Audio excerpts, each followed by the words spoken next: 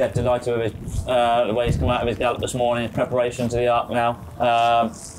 More importantly is how he came out of St Ledger. You know, that's, for me, that was the key part to his participation into the Arc.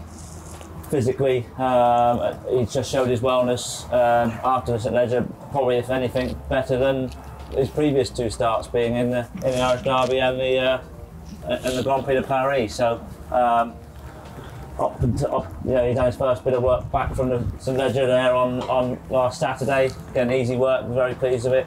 Did a bit of stronger stuff this week, and shows all the right signs. And he's exciting. Firstly, to be firstly participating in the 100th run of the Arc, but more importantly, he could create history himself there, being the first horse to win the St Ledger and then go on to win an Arc. Everything's there. I say everything's there to suit him. Ground, obviously, as we know, looks as though it's going to be a wet forecast this weekend, and that will play into his strengths. Firstly, he loves the soft ground, and secondly, if it comes to a war of attrition towards the finish there, there's one thing this horse will do: he won't lie down. And we've seen him win over the mile and 6 there in the St Ledger, so he'll be doing it all right at the business end, as they say. Drawn 2 in a 15-runner field in the Arc there. As we know, you've got to go through all the stats on good ground. Your single figures numbers are the ones you want ideally. In soft ground, it takes it into it's an open field. It all depends on you've got pace throughout the field really. You've got pace down on the inside potentially. You've got Mojo Star down there. You've got Alan Carr and in the middle. You've got the Japanese horse there out in Dawn 14, who can go forward. So I think that's going to be something we just have to leave to the jocks on the day. Is where the pace angle is going to be. It'll be. But I've always been a believer. Let the guys let them do the steering and work it all out. Once those gates open, we can ultimately make master plans. But when it's going to be, one imagine soft ground that completely open, you throw the book out the door there and let the guys and the horses do the rest of the work. I think you probably see from his characteristics over the door. People have said, asked me the question, do you think this is one race too many? Like I say, he's been busy this year. I say he ran in the trials and ran in the classics, and people sort of raised the question, after the Irish Derby, heading to the Grand Prix de Paris 2 weeks later. Was that the right thing to do with a horse like that? Well, I think he showed that in the Grand Prix de Paris and went on to show it again there in the St Ledger. He's got great constitution.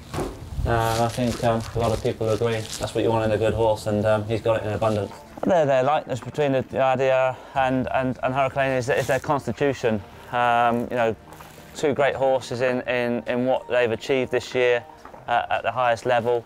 But their professionalism of how they handle it at home, they eat, sleep and exercise in both a very similar manner, both very professional exercise, but both, like I say, they come back in, they do all the right things, they eat up well, and bar obviously the unfortunate setback there just before the Arc trials there, and again, that's the constitution that you give about this horses. A lot of other horses would take time. When you get an infection that he had, they take time to get over it, as we see here this morning. He's met every target, which I knew he had to after that setback.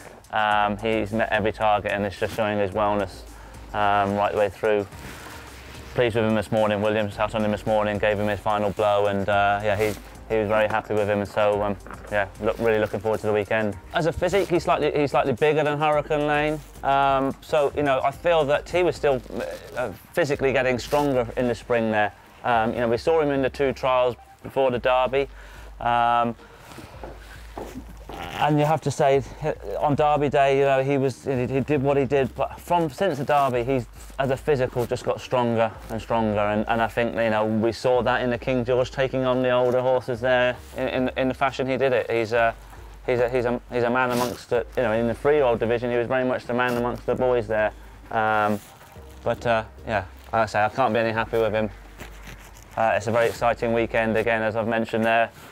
The 100th running of the the Arc, and to have 2 horses in Hurricane Lane and Adayar. You know, one, as we know, could potentially produce his own history there, being the first horse to win a St Ledger in an Arc, and this horse, he's already done his bit already this year in being the first horse in 20 years since the great Galileo to go and win a Derby and a King George, and to go into the Arc this weekend with 2 horses like this is exciting for myself and the team, but most importantly it's just great for His Highness Sheikh Mohammed and Godolphin.